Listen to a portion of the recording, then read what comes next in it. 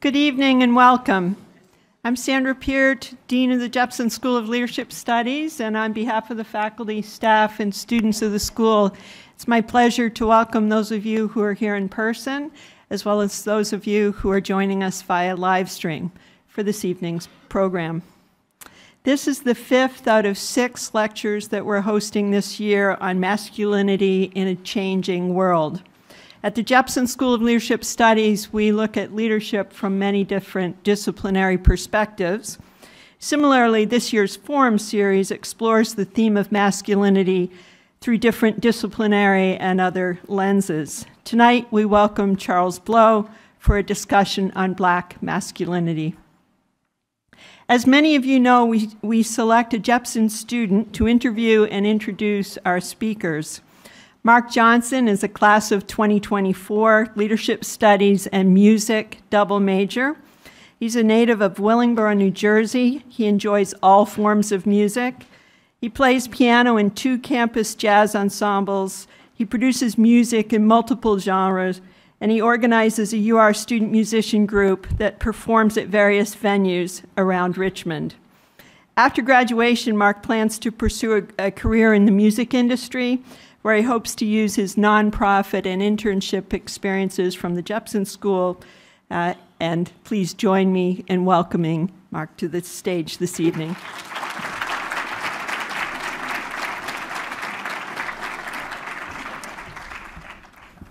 Thank you for the kind introduction, Dean Peart.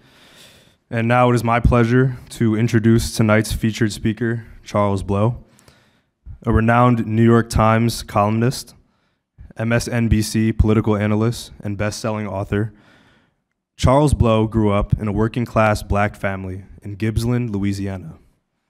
He earned a bachelor's degree in mass communication from Grambling State University, graduating magna cum laude. After a 2-year stint as a graphics artist at the Detroit News, he joined the New York Times as a graphics editor, eventually becoming head of the paper's graphics department. In April 2008, he began writing a New York Times column, which now appears every Monday and Thursday. Mr. Blow is also an experienced broadcast journalist. For a year, he hosted Prime with Charles M. Blow, a primetime show on the Black News Channel, before joining MSNBC in 2022 as a political analyst. Mr. Blow has written 2 New York Times best-selling books. Fire Shut Up in My Bones, published in 2014, is an autobiography in which he reveals his bisexuality. Grammy award-winning jazz musician and composer Terrence Blanchard turned the memoir into an opera that was performed by the Metropolitan Opera in 2021.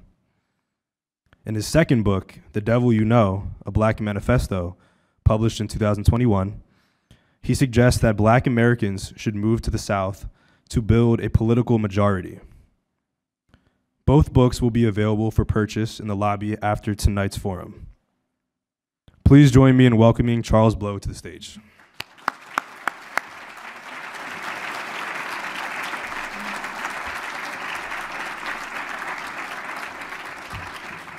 Should I get the, oh, I have a love. Got it? Thank you.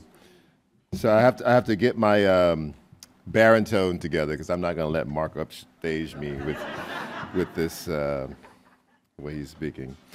So it's really interesting that they asked me to talk about masculinity and then took me to dinner right before this with professors who actually teach about masculinity just to try to intimidate me on this subject.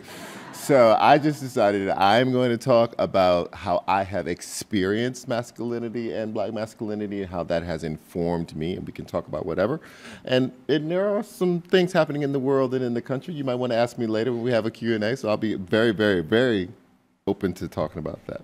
But what I want to talk to you today about is how masculinity has presented itself and expressed itself to me as a Black man who is also queer. I was born the last of 5 boys, no sisters.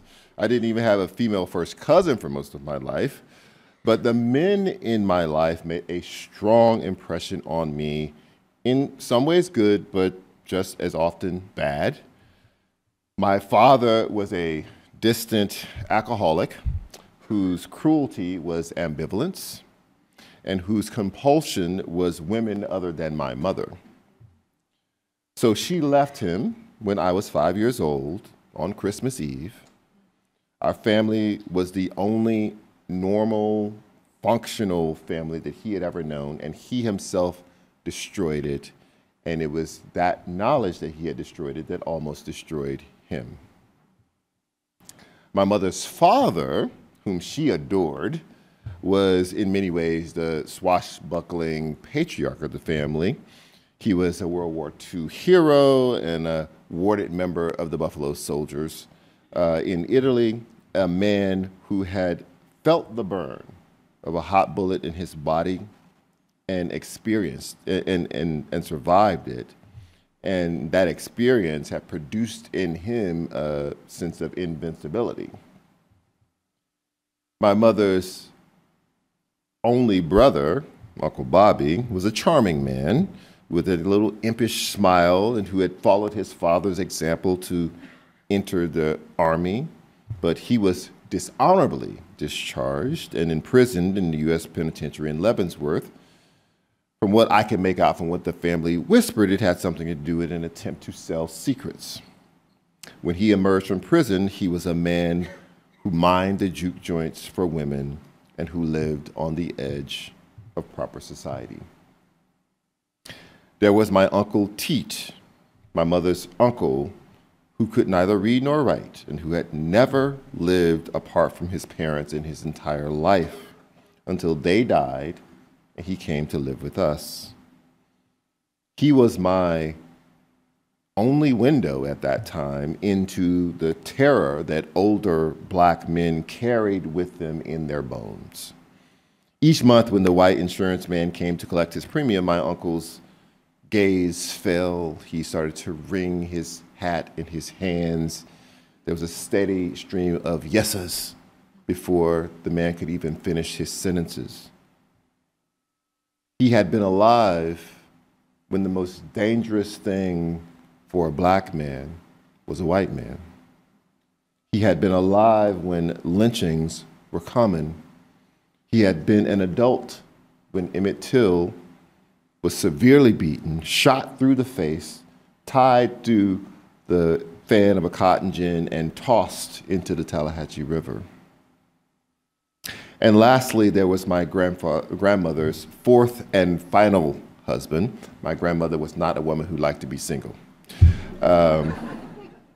He was the most gentle and loving man I had ever known. He was a man who farmed hard, but loved our family tenderly. He had a way about him that settled you, that made you feel soothed, that allowed you to see the light even when you were in the darkness. He would die when I was very young, coughing up blood from a cancer that overtook him, and my grandmother would never sleep in the room that they had shared again. These men were my first reference points for black masculinity. They existed in a society in which their maleness carried privileges, but their blackness was plagued by oppressions, and their humanness traversed the normal ups and downs of life. It was in this world that I would first come to understand phenomena that I didn't yet have words for: patriarchy, sexism, homophobia. It was there that I would come to understand the duality of the black male existence at that time, going out into a world that refused them respect, that reduced men to boys, a world in which they too often dared not to defend themselves as a way of protecting their livelihoods, their families, and their communities. And then those very same men came back into community where they were the apex of the power structure, where they regulated the doling out of respect and basked in the receiving of it. It was also there that I first understood and experienced male violence and predation, how some men considered violence a natural default of masculinity, how it covered in them an inarticulated emptiness. It was there that I also first understood how some men use hypermasculinity as a diversionary tactic to cover homosexual impulses, that they use violence against queer men to disguise their desire for queer men. And that violence betrayed how fragile many men think maleness is, that it is not immutable, but can be seduced into surrender, that exposure to queerness was a gateway to queerness, that any expression of self that did not hew to the most masculine caricature was giving way to the feminine, which they saw as an unfathomable abdication of power. I learned young the acute pressure among young boys who are forced to conform to a perilously narrow concept of masculinity, or else. As Judith Warner once wrote in the New York Times after a young black boy had killed himself after enduring homophobic bullying, the message to the most vulnerable, the victims of today's poisonous boy culture, is being heard loud and clear. To be something other than the narrowest, stupidest sort of guy's guy is to be unworthy of being alive. And yet black boys and men lived in a don't ask, don't tell lifestyle. People understood that there was something different about some boys and men, that those had a little sugar in their tank, or those had the thorn in their flesh. But no one ever spoke of it in that way, and those men never openly expressed it in that way. I was one of those boys, too quiet to be safe, too cerebral and introspective to abound in the true nature of what they saw as masculinity and manhood. Boys and men like me didn't live in a closet as much as in a community straitjacket. And as such, I leaned into the patriarchy with aims to master it, a way of attaining freedom by surrendering to the oppression. I was president of my class and captain of the basketball team, and I had girlfriends, and I got married. I did the things the world told me that I must. It wouldn't be until decades later that I would find the courage to be me in the whole, to relax and accept and honor myself, to realize that some men are not meant to fit in, rather, they are meant to stand out. And this is really interesting to me to come to learn that about myself, because I think a lot of people spend a whole lifetime trying to figure out if they have the courage to be who they are. And some men believe that it is more honorable to be in hiding and to lie. And my perspective has become there is no way to be an honorable man if you are not an honest man. And yet we tell boys the exact opposite of that all the time. That the honor is in the deception. And that becomes the problem. I want to go back to something else, which is how black men have felt under attack, and it has been true. You know, in society and in male culture in particular, we're constantly trying to render this thing narrow.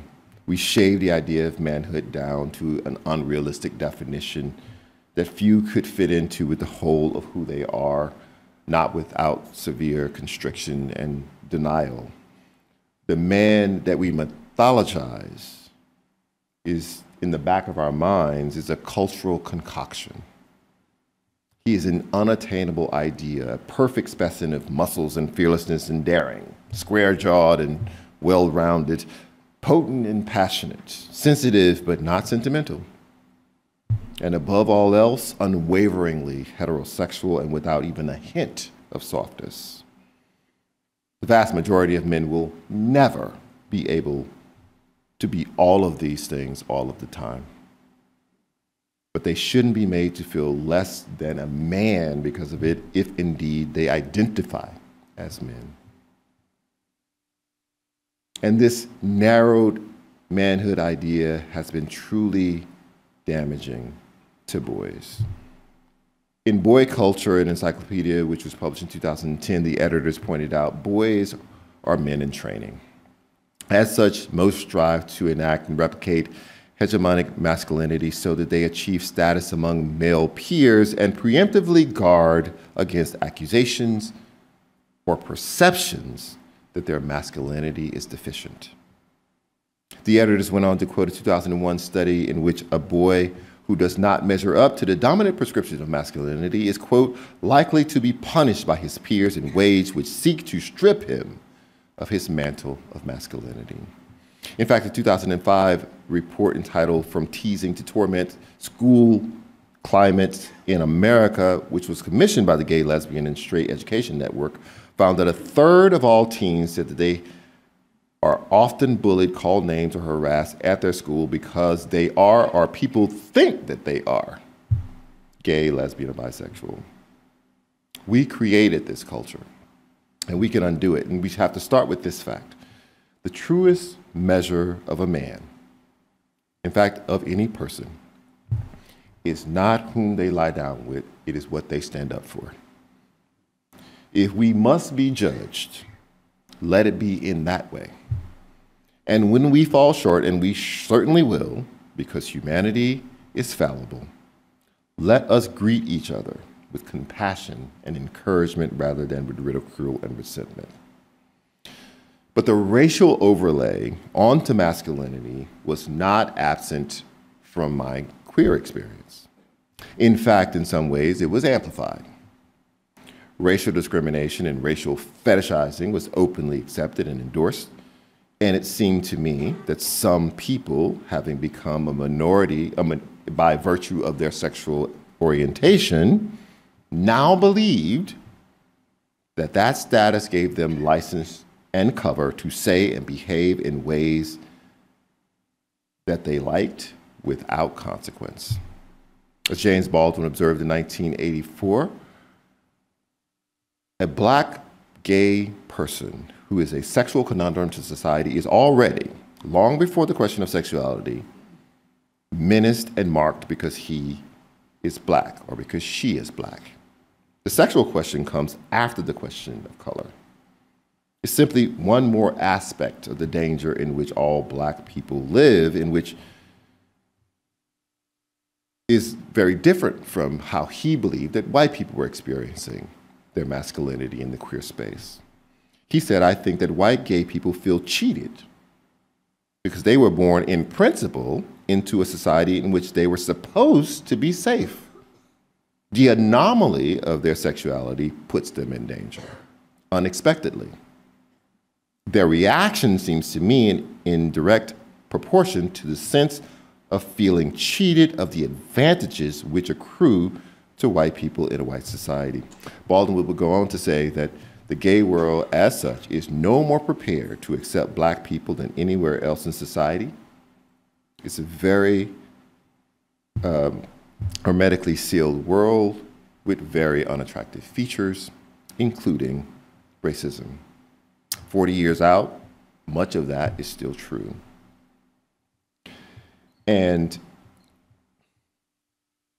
I want to spend a little bit of time on how that sense of black queer identity coincides with how black men feel already under attack and see black queer men as part of the attack on them.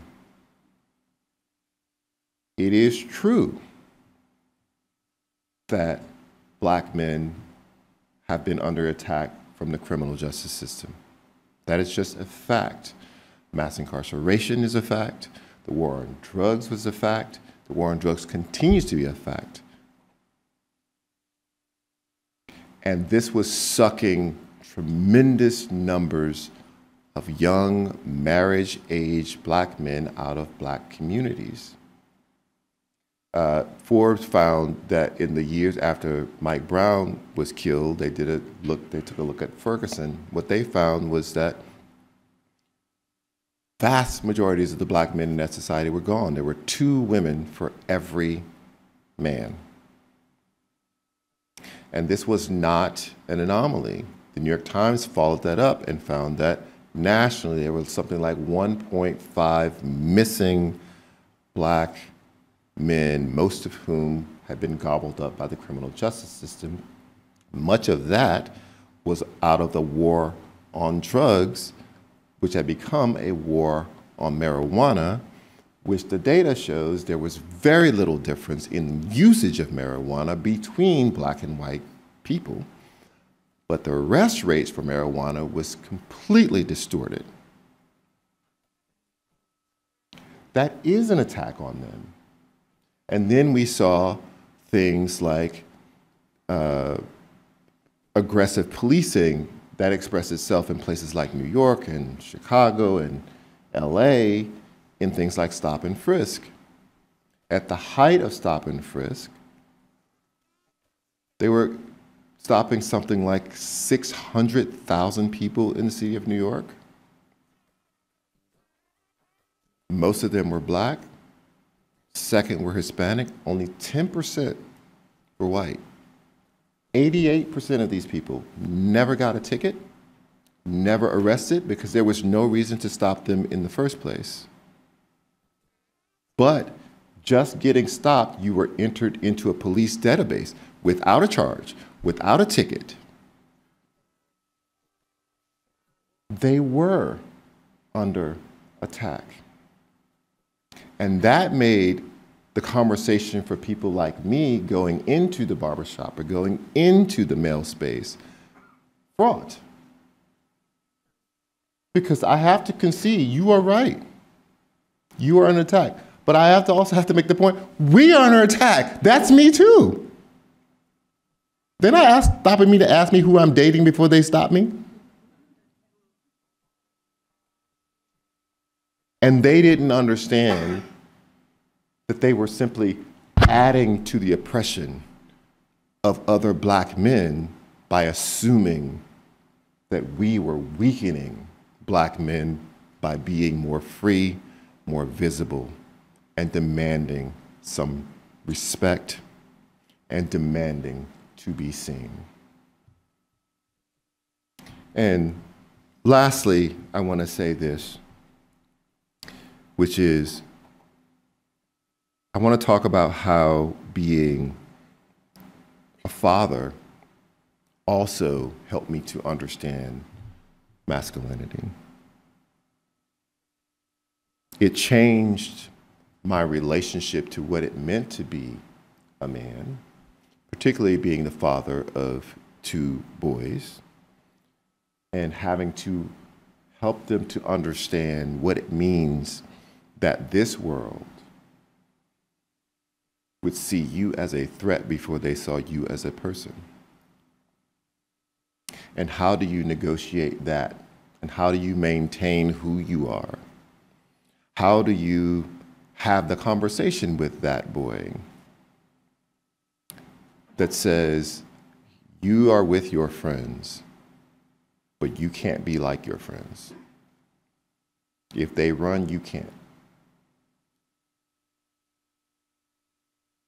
If they drink, you can't.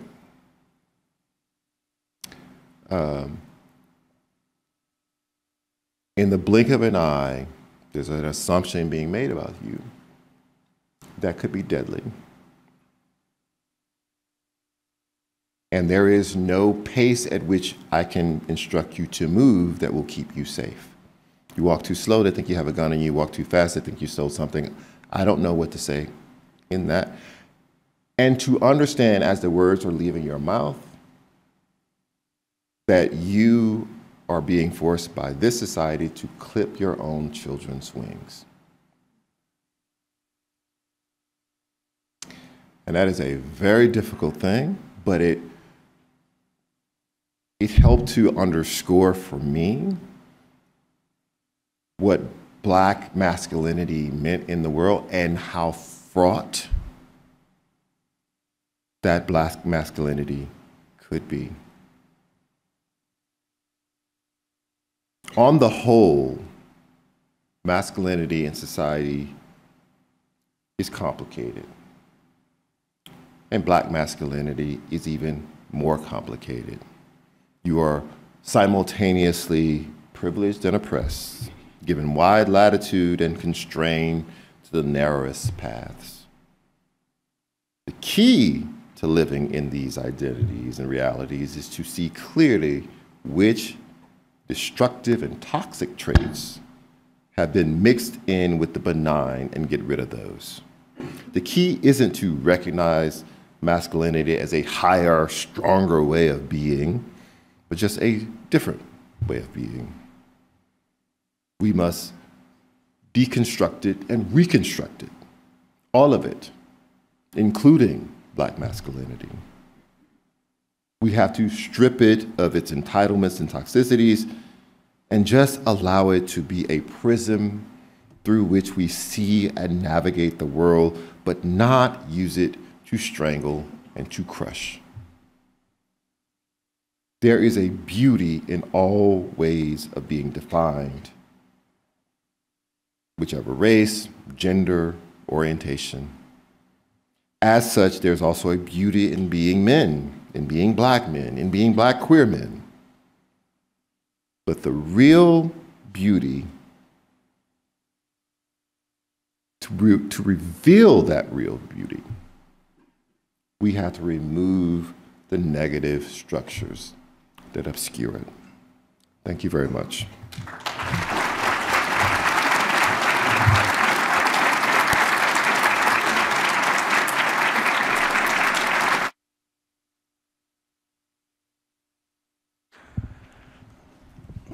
Thank you very much. It's a pleasure to have you here. And I'm Chris Von Ruden. I'm one of the co-organizers of our Masculinity series. I'm an anthropologist in the Jepson School. And I have a couple questions I'll ask you, and then open it up for questions from the audience. So to start, stereotypical characterizations of Black masculinity have often been used to explain persistent socioeconomic gaps between Black and white communities. So for example, reactions to the Moynihan Report in the 60s that blamed Black men for broken homes. And then as recent, as Obama's urging of Black men to stand up, take more responsibility for their lives.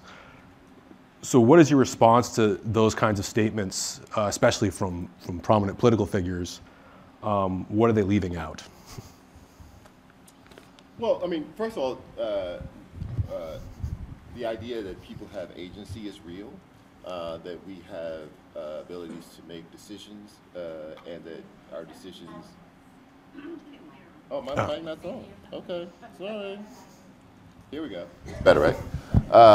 That we can benefit from making great decisions and be punished for bad ones, but you can't leave out the structures that were working to dismantle Black families from the very beginning. And when we don't at least acknowledge those in any critique, then it's a problem, because the critique is flawed. Mm-hmm.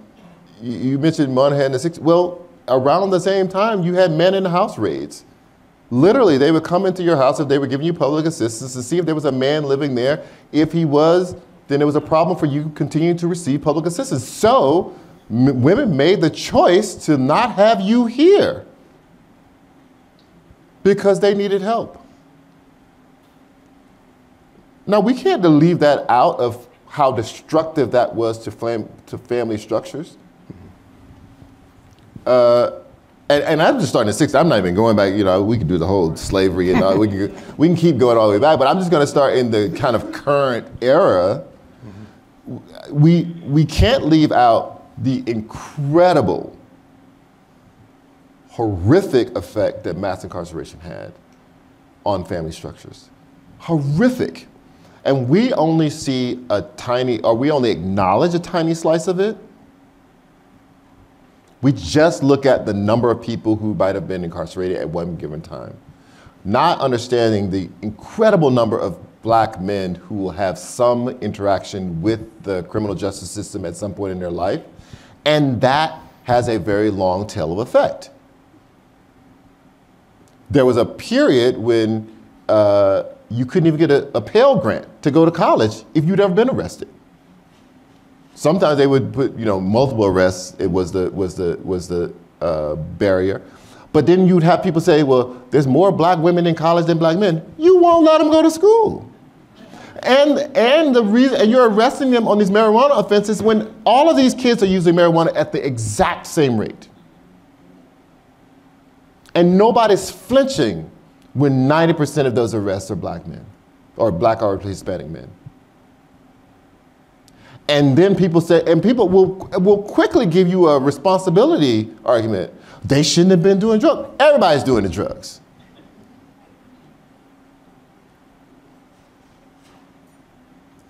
But it is that hypocrisy that is built into the way we talk about black people in America that is infuriating.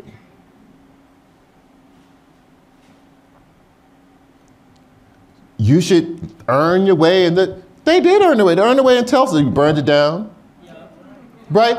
They've been earning their way and making it on their own and not requiring and not asking for any help.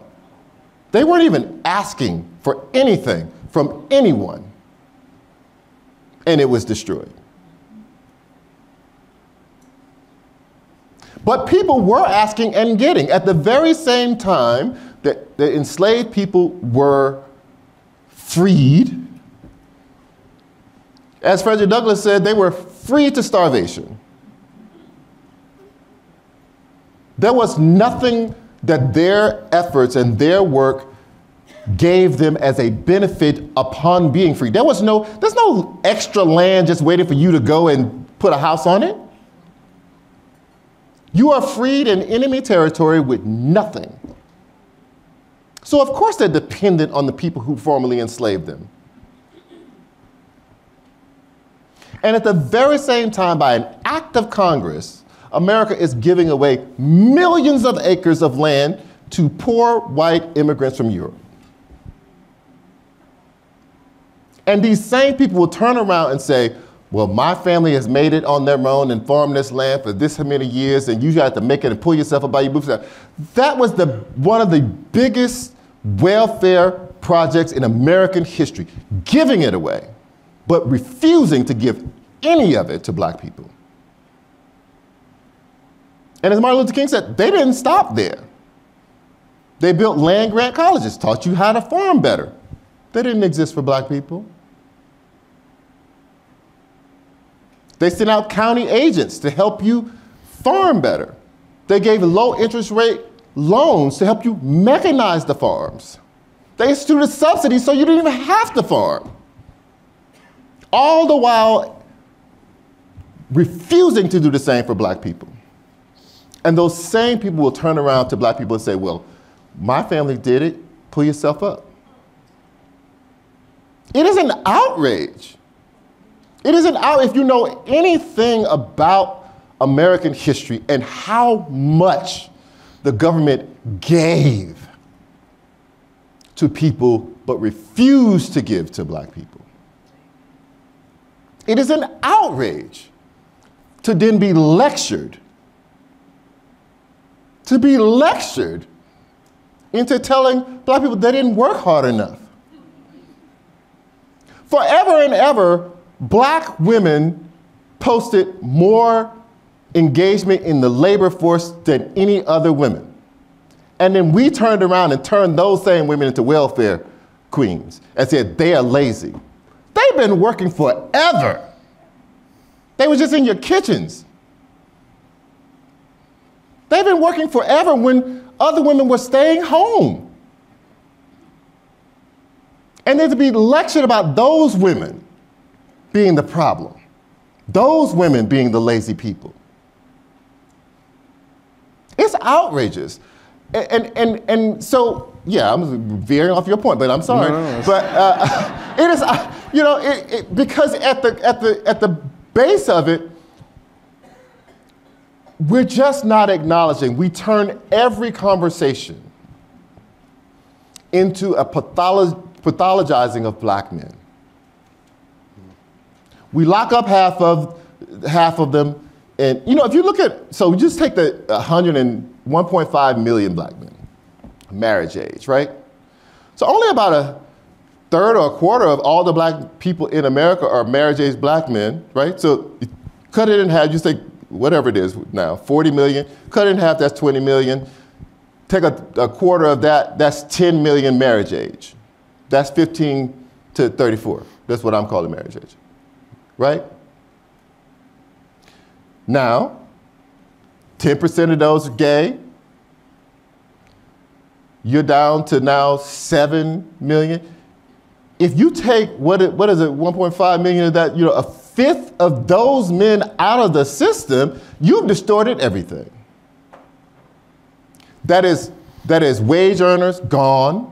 That is people who can play child support to children, gone. Those people who can help to take the child to school, gone.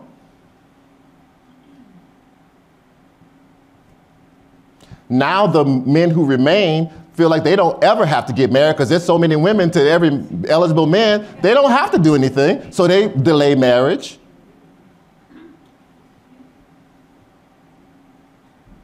Women started, black women started line dancing in girls' trips. They were like, there's no men left. We're going to dance when we go out and we're going to go on our girls' trip. Because why not? They have the money, but the number of men in the pool is shrinking. And America is complicit in that. Every child, if they're smoking marijuana, deserves a break. Not just some.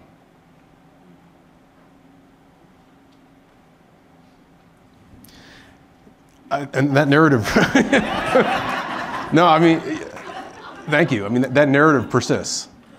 I don't know if it's weakened at all, right? In all the years, Moynihan Report, before, after. And our people buy into it, play into it. Bill Cosby telling Pookie to pull up his pants, and Obama saying we need. I mean, I understand the pressure they are under. To say to black people, you know, you guys fix it yourself. You're the black leaders. Help them to fix it. Make them make better decisions. Tell them to pull their pants up. And this and that, and that's going to change everything. No, it's not.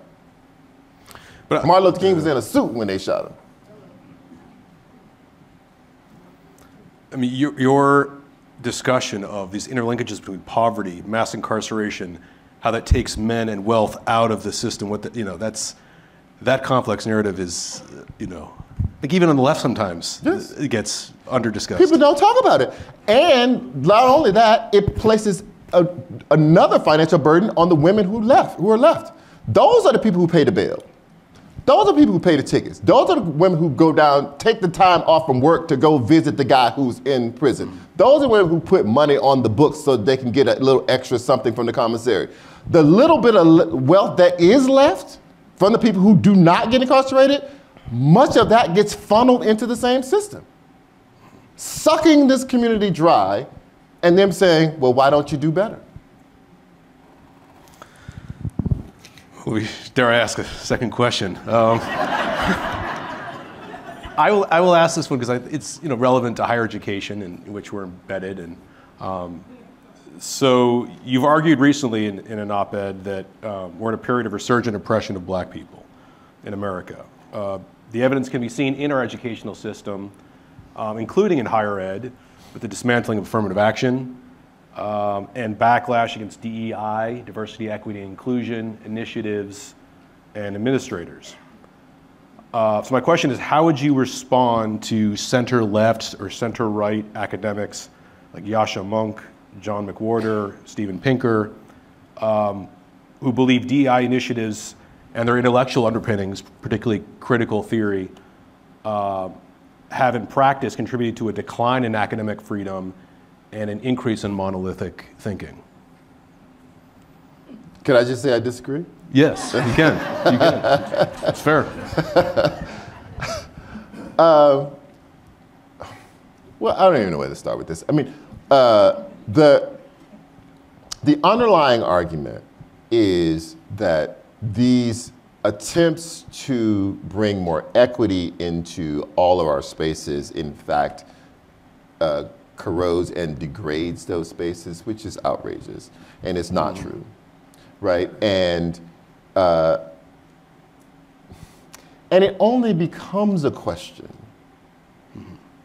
when we start to include marginalized people who were never included before. Never a question before that. We never even talked about integrity of elections until black people got it and Hispanic people got enough votes that they could change elections. When Barack Obama lost, it's the first time that, well, one of the first times that most white people in America wanted one president and they didn't get him. And that was largely because black and brown people combined with liberal white people and they elect their own president, and people were pissed off. And now they start talking about, oh, well, we have to do this to ensure the vote, and you're not legitimate if, well, they were doing all sorts of stuff 50, 75 years ago with, like, you could show up to vote, you didn't show anything. They just knew you were the guy down the road with the farm, right? It really didn't become an issue until it became an issue about people of color. And that is the truth for so many aspects of American life. It was not an issue until it was black. Immigration was not really an issue until it became about a lot of people who were non-white. And that's historical. Like, whenever we've had these issues with immigrants, it's really not been because people showing up at Ellis Island. We still celebrate that, right?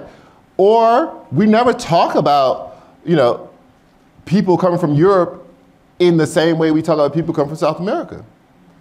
What kind of mother would take a child and walk them 1,500, 2,000 miles to get the freedom? That's not, what? So I did a little reading on how many children survived the ships coming from Europe. They rarely survived. Those ships were filthy. Those children often died. You have never heard anybody say what kind of mothers were putting their children on those ships. It's only derided when it's talking about people who are black and brown. Right?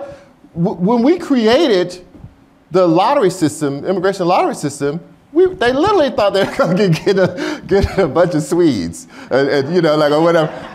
And the guys in Africa were like, wait a minute. They were like, and they started working that system. And they were like, let's put our names in here. And they got some of the slots. And then it became a problem. We're getting all kinds of people in this lottery. It was only a problem because of the kind of people they were. In fact, Trump actually said, what he said he wanted more people from where? Somewhere he said he wanted more people from in Europe. What was it? It was a country. He said a specific country, though. But anyway, whatever it wasn't a lot of us. And so, that's I just want us to be honest when we talk about these issues. If you're going to change your tone about anything, whether it's what the government gives out and who it taxes, let that be historically consistent. If that has changed for you based on who gets the handout, that's the problem. If it's about immigration and you have applauded some immigration, and now you are really upset about other immigration, and the only thing different is the country of origin and the way they look, that's a problem. And you have to be able to see that. It's not me, dude. I'm not crazy. There are history books. You just have to read. It's not a crazy thing. If you're changing your concept of who is legitimate, what is a legitimate vote, simply because there are more people who are black and brown voting and are being determinative in who becomes, that's a problem. That is a real problem. And we can't make policy around this as if it's benign. It's not benign. It is targeted. And so when people start complaining about other people being included in things, it's a problem. Because we have built a system that for 100+ years rewarded people for continuity. They rewarded, we were giving special, and we still do, to legacies, special consideration to people. Your dad went here, you'd be here. You know what that is? That's the same grandfather clause that they used when they were setting up Jim Crow. When they instituted the literacy tests and the poll taxes, they said that was the way the grandfather clause came from. If your grandfather was able to vote, then you don't have to, this doesn't apply to you. It was a way to get around it because nobody could read. Right? None of them could read, but that was a way for them to let the white people who couldn't read vote and prevent the black ones from doing this very same thing.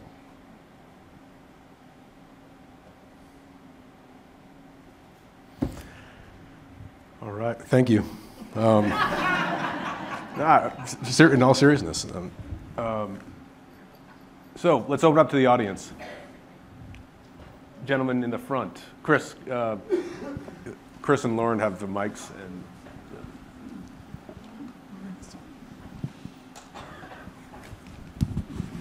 Good evening, Mr. Below. Thank you for coming and sharing your story with us. My question is, I actually have two questions, but I'm going to start with, especially... You know how long it takes me to answer one question? We'll be especially this day and age when we talk about the masculine women and the feminized men. I don't believe you provided your definition of what masculinity is. So can you offer what you believe masculinity is? So I'll offer, so first of all, I went to, see, I could cheat now, because I went to dinner with a professor who teaches masculinity. He was telling me at dinner that is a combination of biology and culture, kind of a mix of that, which I was interesting. Listen, biologically, we are male and we're female. And with that comes a lot of different physiological differences. And we put into those physiological differences, we graft traits onto them. Some of them because men tend to be stronger than women, so they might have gotten more of the roles of building things or hunting things or whatever. So there is some biological reality to what it is to be a man and to be masculine in the world. But it is not confined to biology. That a lot of what we consider to be a man or masculine is a concoction. It is a script that we have given to children from the time that we could see that they had penises and vaginas, right? We dress girls in ways that constrict their movement and also tell them they can't get dirty. So it changes the way that they relate to toys and to play. We praise boys all the time. You're so strong, you're so smart, you're so fast. And constantly tell the girl, you're so pretty, you're so pretty, so pretty. So it teaches them to value different things rather than the same sorts of things. We put all the boy toys on one aisle in the store and the girl toys on the absolute other aisle to train them that this is where you belong and not there. The blocks are not on your aisle. Right? The glitter is not on your aisle. And so a lot of what we have come to see as being a man and being masculine is this construct of a script that we have given these children to play. All I'm saying is about masculinity and manhood is that it is very broad. And it is broad enough for a lot of people to fit into it, and it's not necessarily fixed. And it's not binary. And I believe that, there's a lot of grayness where we want absolutes in terms of men and women and masculinity and femininity. I just don't think it exists that way. And so I guess I'm struggling to explain it in a simple way because I don't believe it's simple. I believe that I am he or him if that's how I see myself.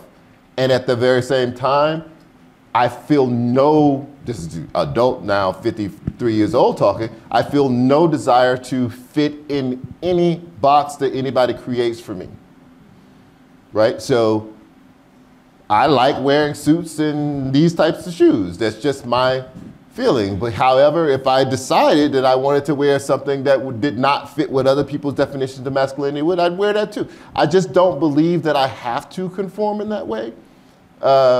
And that I believe that people can, if you have an enlightened sense of what masculinity and femininity are, that you can move in and out and around it and play with it and let it wash over you as you see fit and never feel that you have to explain it. And that's just where I am. So it's, yes, convoluted.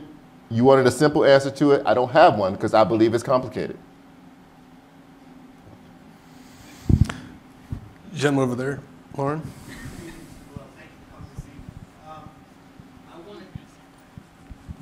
I wanted you to speak to groups like the Deacons of Defense and Justice and maybe the Black Panthers around black masculinity and the protection of ourselves in the dangerous world that we live in, and what you think about that, because maybe some of the people in the crowd have no idea who the Deacons of Defense and Justice are from back in the day.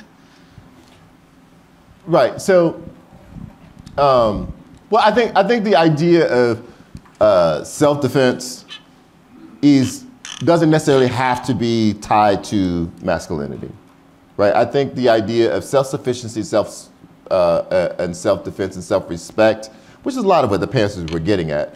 A lot of the leadership of all groups, Panthers and the Civil Rights Movement at that time, and SNCC, there were men. So there was a patriarchal system that was present in all of our civil rights groups because of the era in which they existed, I assume. But let's don't divorce that. Let's don't forget that was not good. There were a lot of very capable, very active women who were involved, but they just never got the shine and they were never the leaders.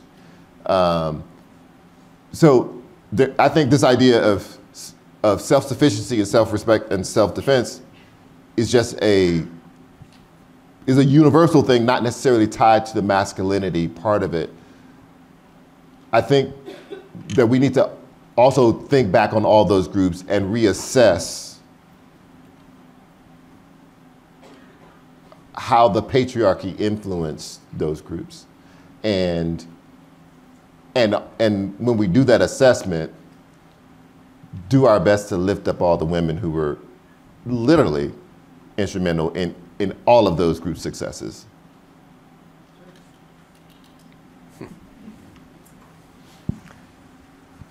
This lady back here, and then the gentleman here. Hi, could you talk about the role of the Black church in defining Black masculinity for our community? Talk about patriarchy. Here we go again. Okay.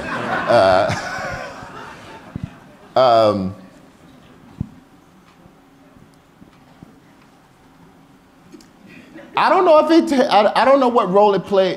I don't know what role it should play. Let me put it that way. Should play in defining it. But you know, again, where I'm coming from is probably different from a lot of people in the room. I don't believe it's fixed. I don't believe it's absolute. I don't think it should be something that we strangle other human beings with.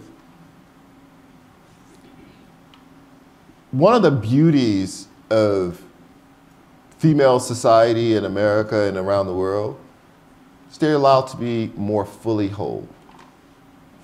They can grieve, they can cry, they can express, they can. We refuse to allow that for men. Right? And so men find ways, they find places where they can cry and get away with it. So they cry out the football games. Because nobody judges it then. Right? Because they need to cry. They have the same emotions, but the world won't let you express them. They won't let you cry because your woman left you. You know, you become Lenny Williams in that song. Oh, here he goes, oh, this wine and you know. So they won't let you. And I think that is a problem. And I think the church has not helped in that regard, even though I believe, you know, I'm not a religious person, but I believe that religion is both one of the worst inventions of mankind and one of the best. Because churches become a group therapy session. I don't know about, I've never been to more than one black churches, but I've only ever like lived in black churches, right?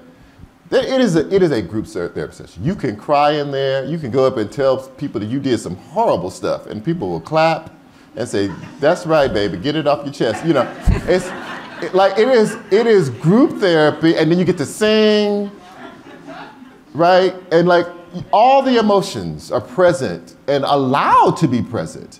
And men can be just as emotional and vulnerable in this space as women. But only there. You know, so it can be a magical thing, but at the same time, the number of churches led by women, particularly in black communities, is still relatively small, even though the majority of the people in those pews are women. You know, it's still massively homophobic, although most of the songs that are sang "To which you gave your life over to Christ" was written by a gay man. But we're not going to talk about that because we don't need to, right? So you walk down that aisle to a song written by a gay man, and probably one on the piano, and but you condemn those very same men in that space because it is toxic in that way. And I have a very serious story to tell about that. You know, I had a cousin who was, as best I can, just by mannerism, where he acted gay, never, but back, as I was talking about, back in those days, nobody said anything because it just wasn't said. It was a small town.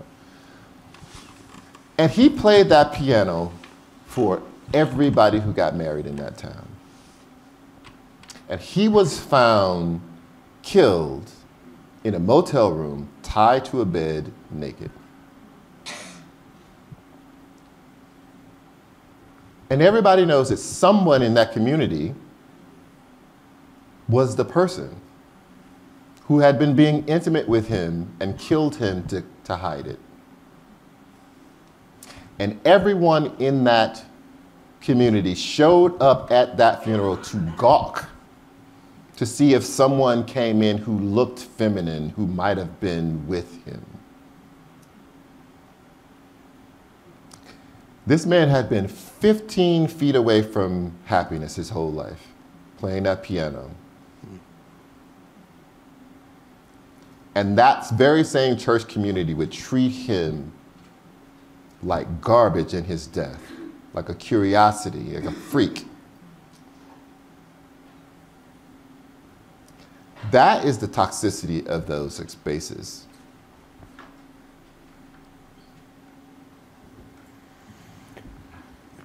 Gentleman here. Sir, yeah. I'll dare ask this question because I'll ask it from the perspective of being very aware, painfully aware, but what gives you hope? So I'm not really in the hope business. So I did hear somebody say if you're alive, you're by default hopeful. So I'll take that one. But hope is a very interesting concept as it relates to black people because it has been used as a tool to keep you quiet. Right? And that's from enslavement. You hope you know, it's gonna be good up there when you walk on the streets of gold, but right now, pick that cotton. Right? And it was just it was a tool of mass manipulation.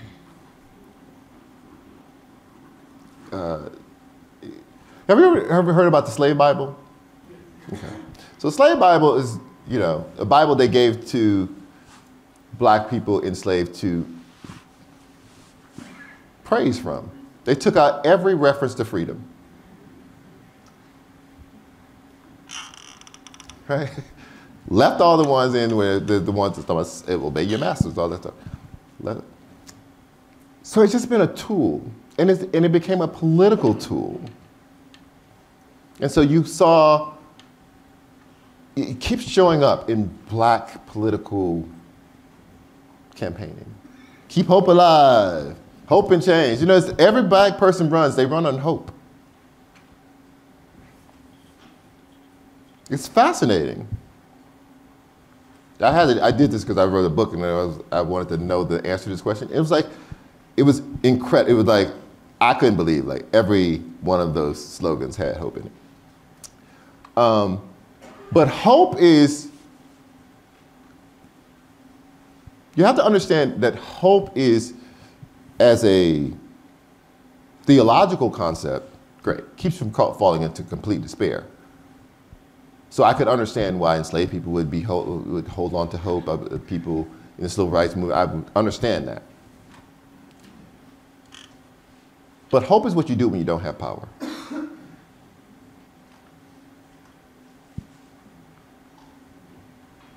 Hope is saying, I have no power to change this, but I hope that something out there, some minds will change, some hearts will change, some other force will make my life better, because I can't. It is the exact opposite of what power expresses itself as. And so I personally try to stay in a space of power and planning for power, addressing power, challenging power. And so I am optimistic about my abilities to do that, but that does not, to me, translate into this religious concept of hope. We have one more question. I see your hand's been up here.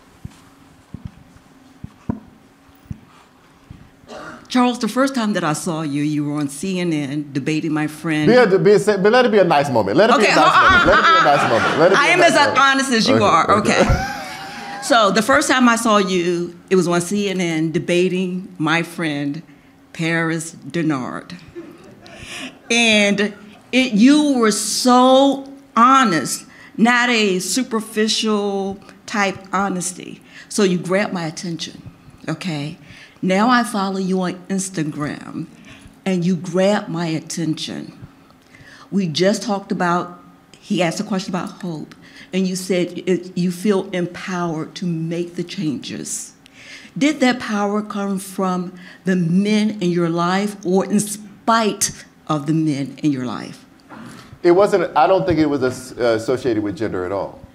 I think it came from, well, I am from a very, very, very, very small town. Right now, it used to be 900 people. Now I think it's like 700 and something people, right? It's a tiny town. And, you know, we didn't have daycare. We had great care. You stayed with some old people in the daytime. That's how you pass the day. And so I have absorbed a lot of, you know, what they were transmitting to me in language, absorbed a lot from nature, in terms of just understanding, you know, I think nature teaches us a lot. You know, it's hard for something to take seed if you don't disturb the ground first. I mean, it's just it's little things. You know, the tree can take a whole lot of bending before it breaks. You know, it can go through the storm and it comes back the next day and it's still beautiful. And because I was in this rural space, I'm learning these lessons from everything around me, nature and the old people.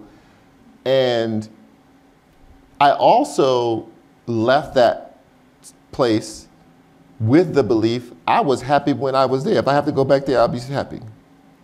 So I just, maybe foolishly, maybe this is my youthful exuberance, not so young anymore, but I thought, what do I have to lose? In addition to that, I saw so much unethical behavior.